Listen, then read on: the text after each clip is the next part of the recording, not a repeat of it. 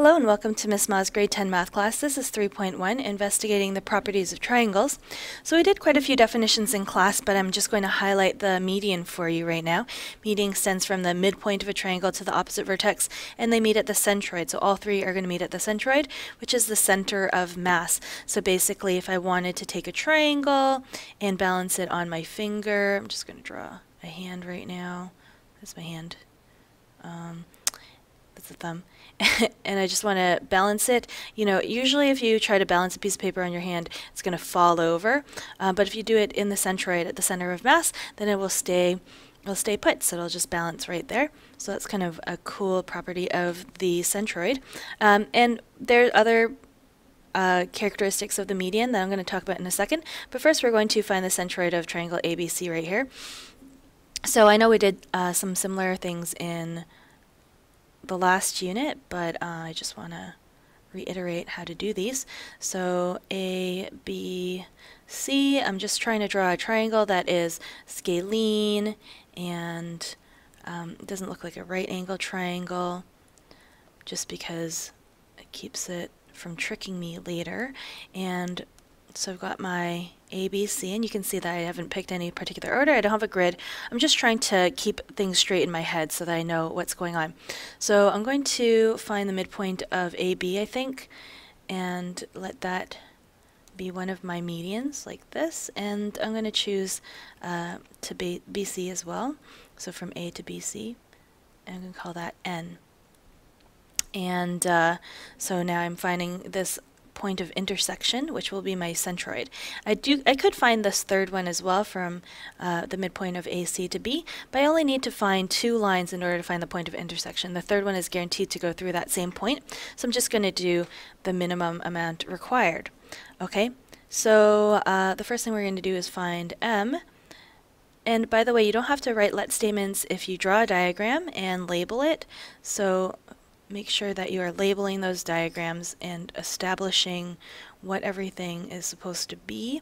And I'm writing my formula, of course. So I'm going to do 9 plus 3 over 2 and 5 plus 7 over 2, which gives me 12 over 2 and 12 over 2, so 6, 6. So that gives me my point M. And then I want to find the slope of MC because I'm going to find the equation of this line. So the slope of MC is equal to y2 minus y1. Again, writing the formula out. And this is the reason that I actually drew this diagram, is because I find it really difficult to keep track of all the points that I want to use. So then I can see MC and then, okay, it's this one and this one, this is M. And if you want, you could label it right here and just keeps it a little bit straighter, you know. So 6 minus 1 is 5 over 7, and that gives me the slope. So I'm going to, last thing, find the actual line equation. I'm going to use 6, 6, but you could also use 1, negative 1. Actually, I'm going to use 1, negative 1 because then the multiplying is easier. So 1 equals 5 over 7 times negative 1 plus b. And let me just extend the page here. So negative 5 over 7 is going to go over, so I'll get 1 plus 5 over 7, which gives me 12 over 7 equals b. So my equation is y equals 5 over 7x plus 12 over 7, like that. Okay, so that's my first line. I'm going to do the second line as well. So let's find n. I'm just going to do this in a different color. N is going to be, and I don't need to write the formula again because I already wrote it in the question.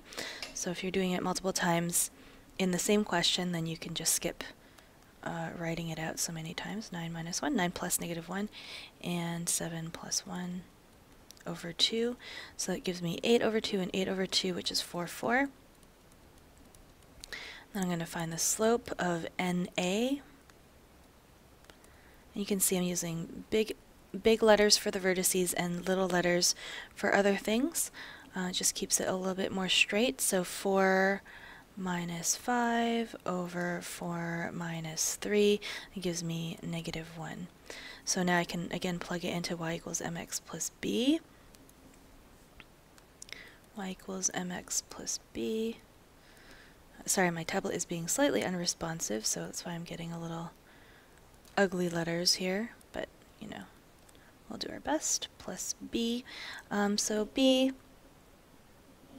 is equal to 8, like that. So we get y equals negative x plus 8.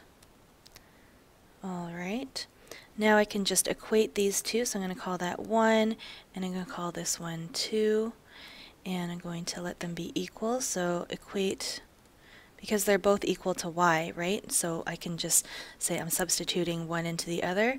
1 into 2, sorry, I'm getting a little lag, that's why you get ugly letters there.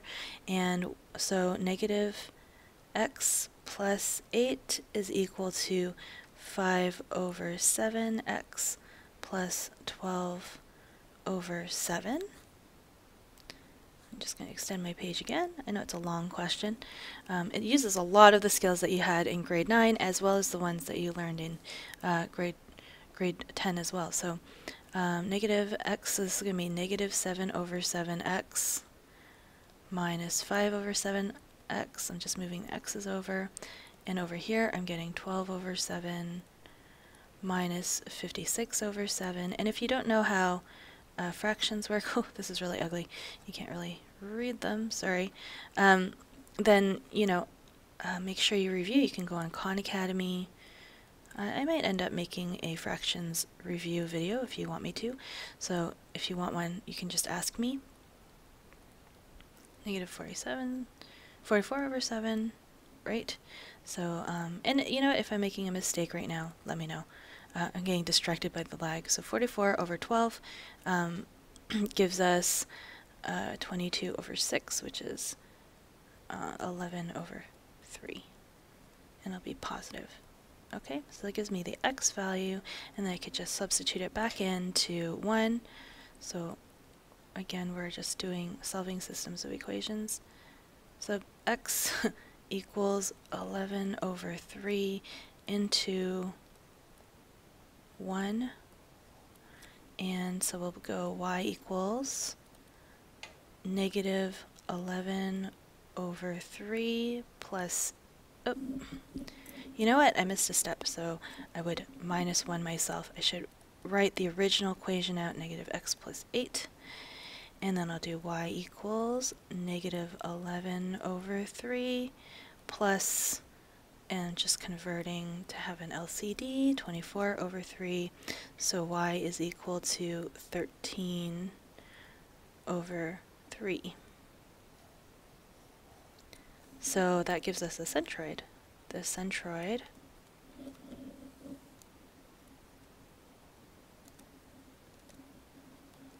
is 11 over 3, 13 over 3. Just like that. Okay? So make sure you answer the question properly. And there you go. Okay, so back to these characteristics. The median is going to bisect the area of the triangle. That's one of the aspects of the median. And it also is, if we have the two equal sides of an isosceles triangle, the median of that between the two equal sides, so here I'm drawing an isosceles right here. If I do the median between the two equal sides, and these are equal, then this is actually going to be an altitude, meaning that it is a right angle, and it's also an angle bisector, so this angle will be equal to this angle, right? This angle right here will be equal to this angle right here, so half of the original angle.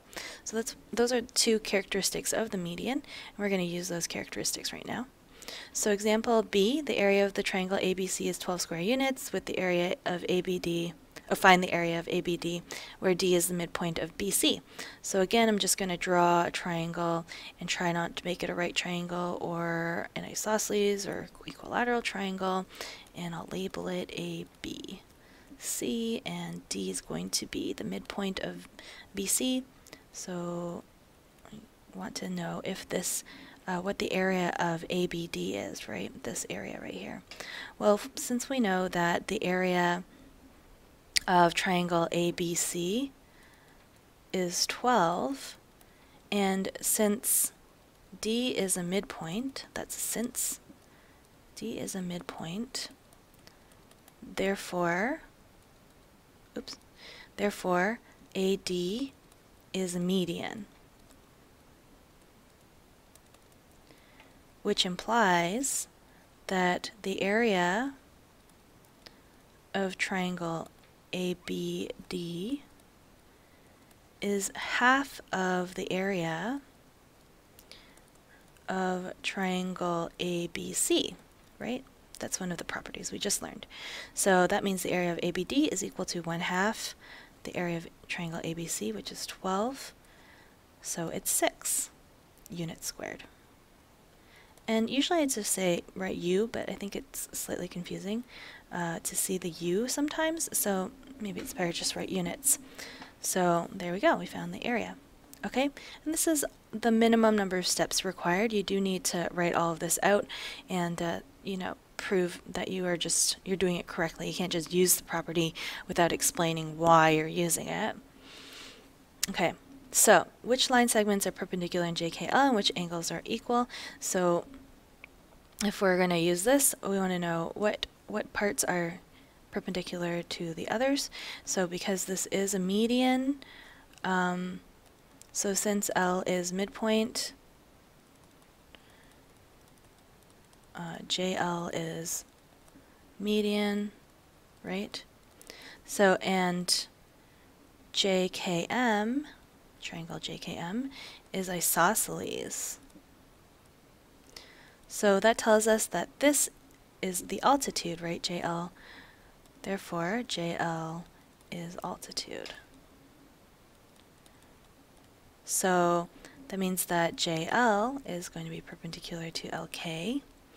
And that's probably about it because we're looking at the JKL. So we shouldn't have a 90 degrees and a 90 degrees. That doesn't make any sense. Which angles are equal? Well, we can see that M is going to be equal to K. Angle M is equal to angle K. And you can see, because I don't have any other lines coming out of it, I'm just using angle M and angle K. But because it is split an isosceles triangle, so these angle bisectors are equal, or these angles are equal, it's an angle bisector. So angle MJL, where the vertex is in the middle, is equal to angle KJL. So K vertex JL, right? So that's a property of the isosceles median as well. Okay, one last question. I want to draw an isosceles triangle and construct the altitude from the vertex between equal sides. List 3 properties of this altitude, then altitude of a scalene triangle does not have. Okay, so this is one that I want you to try on your own. So write this question down, or if you have the printed notes, you can write on those notes. And I want you to do this and try to do as many as you can, at least 3 properties of this altitude, and we will bring it to class and talk about it. Okay, so thanks for watching. I hope you enjoyed it, and I will see